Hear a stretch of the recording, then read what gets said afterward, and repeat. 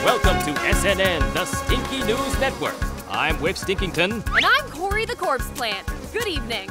Tonight, some stinky things smell just like other different stinky things. Like that piece of stinky cheese smells like these stinky socks.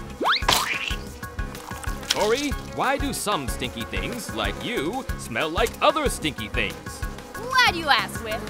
I smell like dead fish and rotten cabbage, which is exactly how I want to smell.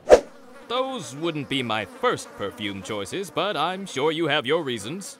I do. It's to attract insects to help me pollinate.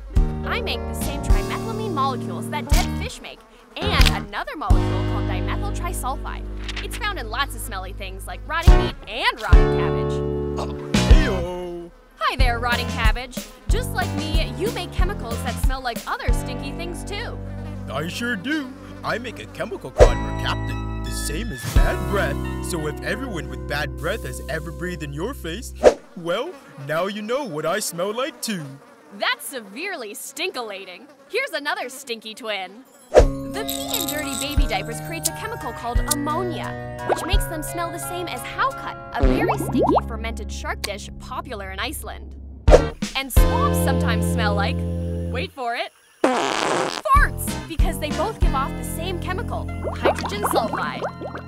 And the reason stinky cheese and stinky socks smell the same is because of something called microbes. They're tiny creatures so small you can't see them.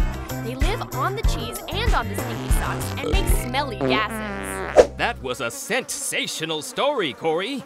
So when one thing smells like another thing, it's because they share the same chemicals.